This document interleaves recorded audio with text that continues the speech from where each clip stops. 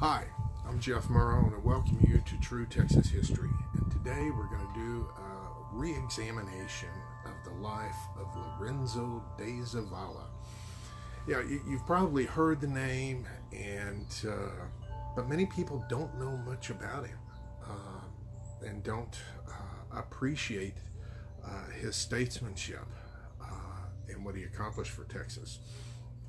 Today's his birthday, by the way. He was born October 3rd, 1789. And he was raised down in the Yucatan. And from an early age, he was very involved, well, I should say very outspoken when it came to politics. And he didn't care much for dictators and dictatorial policies. And many times his outspokenness got him in jail. You know, at one point he was in a Spanish dungeon for having spoken out against the Spanish crown. I mean, he dared speak out. That was something that got you in a lot of trouble back then. But he used his time and made it a point of going ahead and studying things like medicine and English. And de Zavala had a classical education, had visited Europe. He was definitely a man for his times, a man ahead of his times, actually. And he impressed enough people to where in 1821, he was appointed to the Cortes. Now, the Cortes is essentially it was Spain's answer to the Congress, and met there in Madrid, Spain. And Lorenzo represented the Yucatan there, and was making a name for himself. Now, at one point, he had to run an errand over to France, and on his way back from France, he discovered that a warrant had been issued for his arrest. So he never made it back to Spain. He hightailed it back here to North America and went to Mexico, and he labored furiously to put people in power that were not going to be tyrannical, that respected the rights of people and didn't trump all over them. And back in those early days where there was a lot of turmoil as the Mexican leaders were trying to throw off the Spanish yoke, he joined up with people, including good old Santa Anna. At one point, Santa Anna was seen as a good guy. He was a soldier for the Spanish. Of course, I talked about him and his involvement with the Gutierrez-McGee expedition and locking people up there in San Antonio. But when he was down in Mexico, he was instrumental in some of the struggles for Mexican independence. And right there with him was Lorenzo de Zavala. And so de Zavala knew Santa Anna. He knew how he thought. He knew what kind of man he was. Now, and they went through, the uprising and downfall of people like Bustamante and a few others. I'm not going to get bogged down in that today, but suffice to say, he and Santa Anna remained buds for a while. And actually, when Santa Anna was finally made president, he appointed Lorenzo de Zavala his emissary to France. And that's what kind of regard he had for him. And Lorenzo went ahead and went to Paris, and then things went south, shall we say. And that was in 1833, and when he heard that Santa Anna had done away with the Constitution of 1824, which I talked about.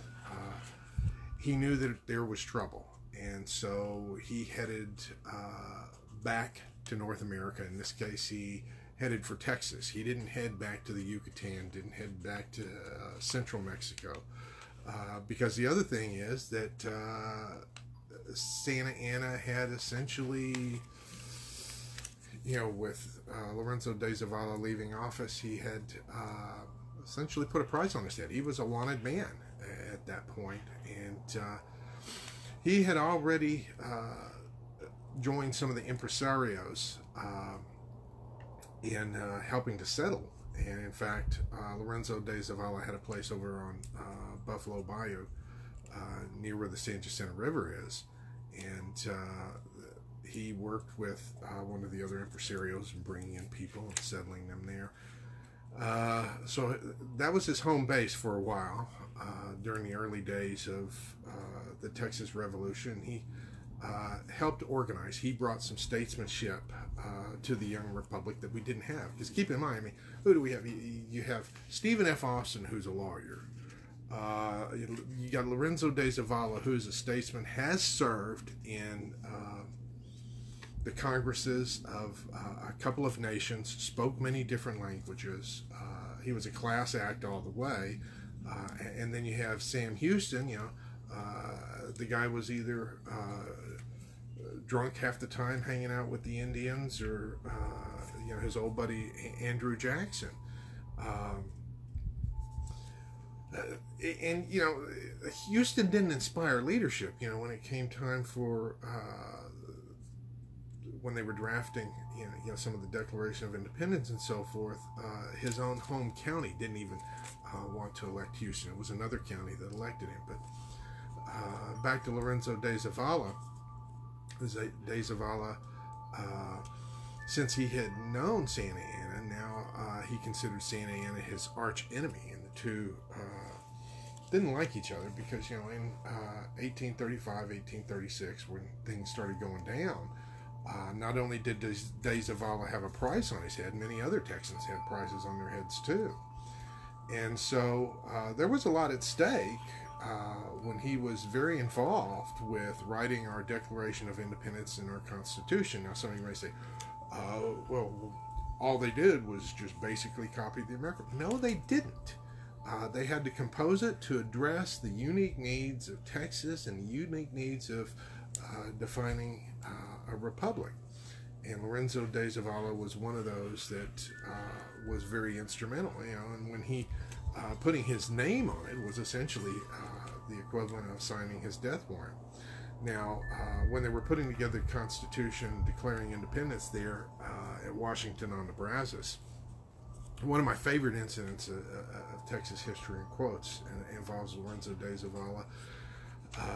They were in the midst of some discussions, and de Zavala stood up and started talking about some Roman precedents, because being that he was classically educated, he knew that stuff cold.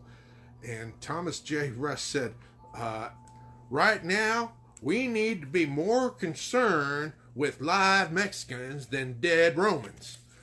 I always loved that story. And that shut De Lorenzo up for a moment, but De Lorenzo ended up on the ticket with Sam Houston. He was our first vice president. Now, in the days after San Jacinto, we saw some of his compassion in the sense that he gave up his home, given a strategic location there, so that the soldiers could use it as a hospital and they could tend to the wounds the soldiers received in the fighting. And he and his family literally camped on their land while other people were living in their home. That says something to me. That's somebody that, his life is on the line. He's willing to give up, not just talk about putting everything he has in independence. He put it on the line. That was the kind of man Lorenzo de Zavala was.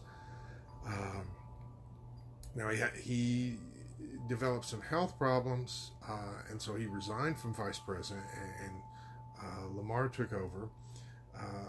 The health problems seemed to stem from some pneumonia he contracted. He was crossing the river with his 3-year-old son, and the boat capsized.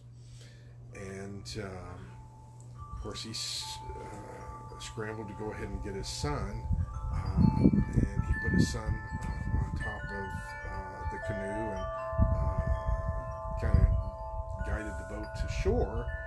But the whole episode, and being in the water as long as he was, it led to him to developing some pneumonia, which he eventually died of. But Lorenzo de Zavala was always putting other people first, and he's definitely a hero. You know, during these days when people are tearing down statues, we need heroes. We need to remember these people from the past because they give examples. Modern culture, you're not going to see statues to some of the musicians and sports figures. I don't see them having the kind of humanitarian qualities that Lorenzo de Zavala and the people back then had. But Lorenzo, you know, his name gets talked about a lot, but very few people know about him, and that's why I wanted to go ahead and just touch on a few things about Lorenzo de Zavala in honor of his birthday. Here's to you, Lorenzo. We miss you. And let's hope he's not rolling over in his grave these days. But anyways, hope you enjoyed it. Shout out Jonathan Perez. Good to see you. And until next time, this is Jeff Murrah wishing you well. Vaya con Dios.